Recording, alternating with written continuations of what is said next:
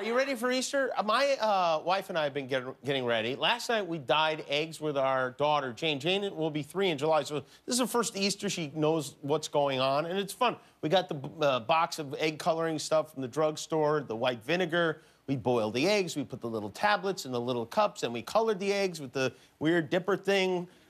We let them dry. Jane put stickers on the eggs. I tried to make one nice egg by dipping it half in the color and then half in the other color. She just took it and threw it in the purple. It was... The whole process took about an hour, and then when we were done, the eggs were all colored. We put them back in the carton, and Jane asks, okay, now what do we do? And I said, well, we're going to put the eggs back in the refrigerator and wait for the Easter Bunny to come and hide them.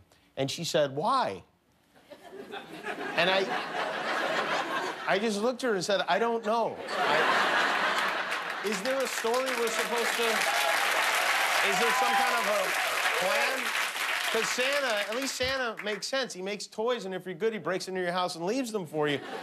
The Easter Bunny breaks into your house, takes your eggs out of your refrigerator, and scatters them around the yard. It's what an insane person might do.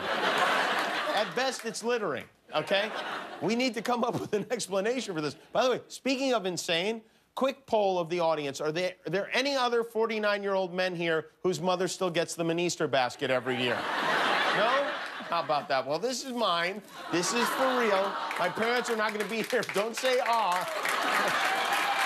I take this under protest. I take it. My mother gave me on Palm Sunday, she gave me an Easter basket because she's not going to be here on Easter, and I've not opened it yet. Although I'm going to say, somebody rewrap this thing, because my mother would never do such a crappy job with this. This is, I have not gone through this, but I figure we go through it together here. This is, well, no, don't say woo. I got Pop Rocks. I got Bazooka Gum, okay. Oh, egg-shaped chalk, oh, yeah. What else? Bubble blower. What is she? She thinks I'm 10 years old. It's crazy. What the hell is this? A tea bag thing. What are these? Herb scissors. Every year it's a bunch of crazy, may I say, peanut chews. I don't like those. Guillermo, did you get your son an Easter basket yet for Easter? No, not yet. Oh, I have one for you. Here, take this. Yeah, I'll take that one. Give this to him. All right, yeah.